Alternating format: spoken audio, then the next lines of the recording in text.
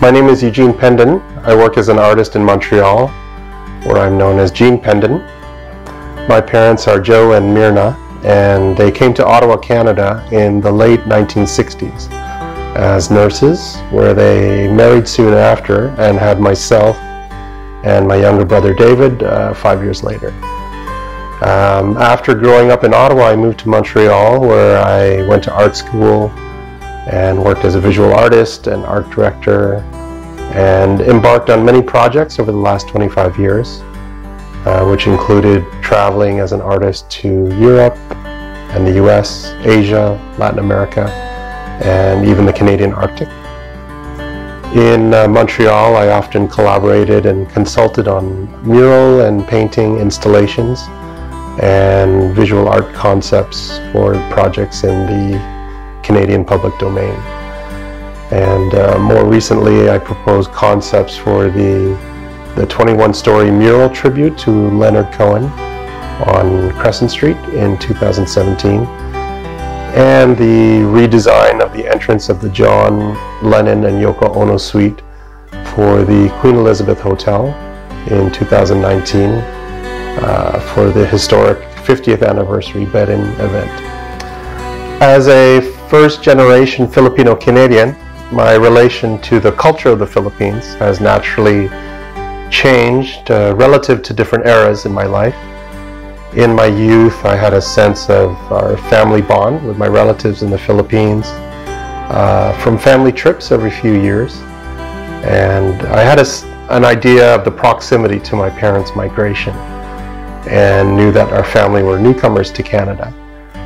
And the Ottawa Filipino expat community is still very active and well organized, and at that time it was made up of a small group of families from the Filipino nursing labor force migration of the 1970s. So this community's events, the festivals and the holiday celebrations, all of those things contributed to my early sense of culture, values, tradition, and a general idea of how the Filipino diaspora remain connected. However, the scope of my knowledge of the broader Filipino identity was limited to experiences in Canada.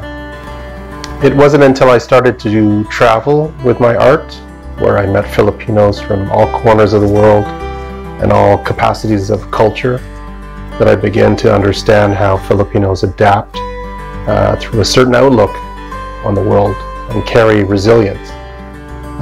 Working briefly in Manila and Hong Kong as an artist, I met creators who work closely with the Filipino identity and history, and I also met others who had left the Philippines for education or work abroad, but returned to their homeland to continue with their careers and contribute to Filipino contemporary society.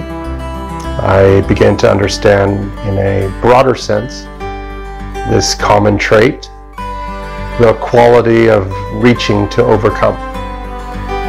With that also came the understanding of the shared pride in its success in contemporary society and cultures in the Filipino economic diaspora, compelled to migrate abroad and adapt and embrace new worlds.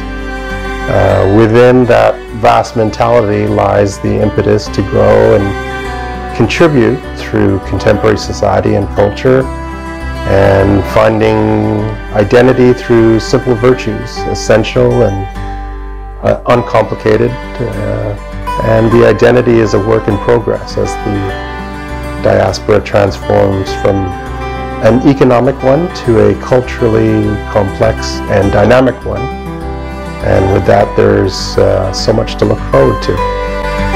My name is Eugene Pendon, and I'm proudly Filipino.